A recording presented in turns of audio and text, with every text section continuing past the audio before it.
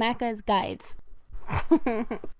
Hey everyone, Macca here with a quick video talking a little bit about what could be the future of the Xbox store with an app that was codenamed Mercury that accidentally leaked a couple of days ago. And I was able to get my hands on it and install it onto my PC, and I'll be taking you through some of the available features. But obviously everything in this video could change in the future, and none of this is locked in or officially confirmed yet. Personally, if I had to guess, I think this is the store that will probably launch alongside the Series X console later this year, but that's just my opinion. What you see on screen is the app running on a Windows 10 PC, but being controlled with an Xbox One controller. Originally, this information came out through a Twitter post from a user at WinCommunity. I'll leave a link to their Twitter down below if you want to learn a little bit more of the origins. Now, the Xbox store has remained largely unchanged since the initial release of the Xbox One, and although it was fine for a few years, in my opinion, this is a long overdue overhaul, and this is something that I've personally been waiting for years. In its current state, the Xbox store is hard to use, extremely inefficient, and lacks a lot of features that I think many users would like. So right away, off the bat, you can notice that while browsing through the new Mercury app, the entire store is completely overhauled from a visual standpoint. It looks completely different, and it looks a lot more closely related to the current Xbox app on the PC than it does to the store on the actual console.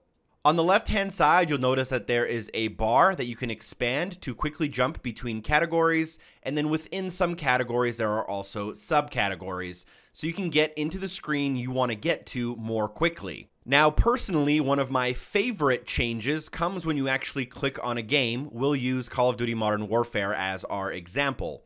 Here, you can decide to buy the game, or my new favorite option is to choose the edition.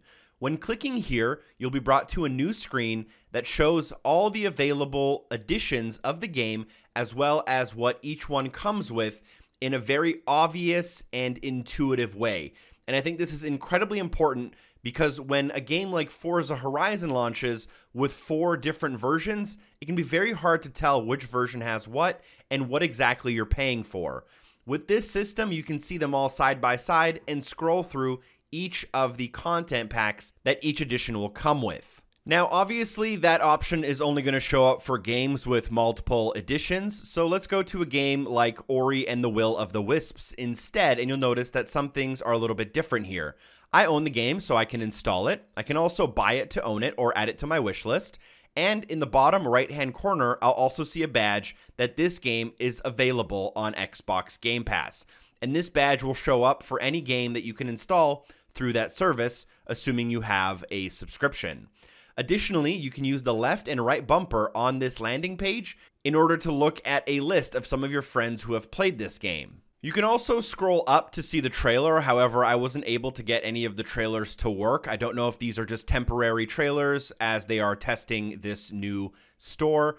But you can also scroll down, and another one of my favorite changes is this screen right here, the details page, with tabs that separate the different things you might want to look for.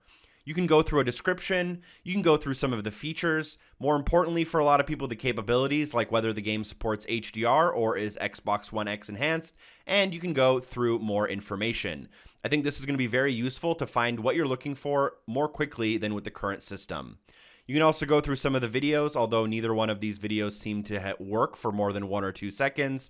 And you can also see ratings and reviews. So Ori and the Will of the Wisps seems to have a 4.3 out of 5. And you can read through some of those user reviews.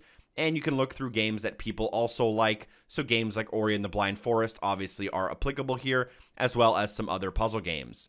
Next up, what I'm going to do is go to the search feature, and right away at the top, you'll notice everything that's trending. These are probably the 6 most popular things that people search for.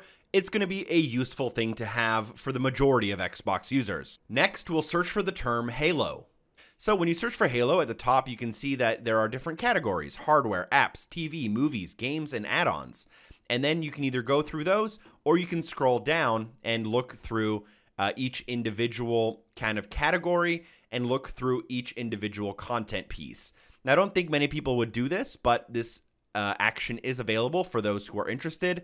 Instead, I would imagine if you are looking for a game and that game is Halo, you would go to the game category and then you would probably press X to see all, and you would be brought to this page, which is a list of all of the games that return the result for Halo. You'll see games like Gears 5 that don't really belong here, but it's probably because they mention Halo in the description, and games like Murder Miners, which also have the word Halo in their description. You can also do something really cool here, which is press X in order to filter this screen, and you'll be brought to a bunch of options, including what genre that game is in, what the number of players you can use. So for example, you can find single player only games or online only games. You can go to the capabilities and search for games that are 4K, for example. You can search for games that are teen rated if you, for whatever reason, want to do that. And you can also search for games that are in a certain price category. And you can mix and match these filters or even sort by different parameters using that screen, which I think is really cool and really important for navigating the store when searching for certain items or when trying to discover certain games. So that's what you can do on that screen. You can also back up, and in the top right corner, you can also see a button that says Quick Actions. But for me, this doesn't do anything. It just basically essentially crashes my app. And that was all of the things I was able to find and discover in this new Mercury app that hopefully will one day become the new Xbox store. Thank you so much for hopping on board with me during this quick tour. Hope you guys enjoyed the video. Make sure you drop a like, share this video with a friend. Special thanks to everyone for supporting the show on Patreon, including Mr. Hippo11 and William Seaman. Hopefully I see you guys soon. Peace.